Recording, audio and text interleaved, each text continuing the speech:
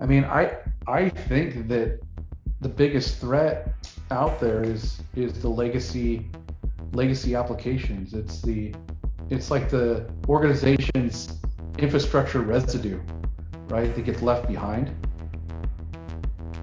And that only gets every day. That actually increases, right? The longer you're in business, the more infrastructure residue you have out there.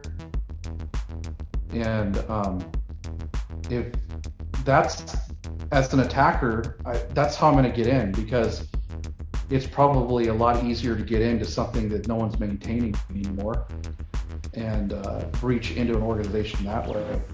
And when we talk to organizations, they seem to not find it that important, right? And that kind of comes down to when we do an attack surface discovery for a customer, and we find all of these things that are theirs, right, or has their name on them.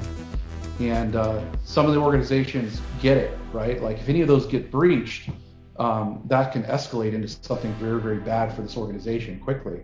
But other organizations go, oh no, that was something we worked on 2 years ago, and if that thing gets hacked, we're not worried about it.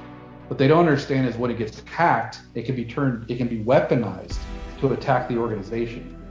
And that's where the visualization or the understanding of why something left behind is very dangerous when you're a high value target.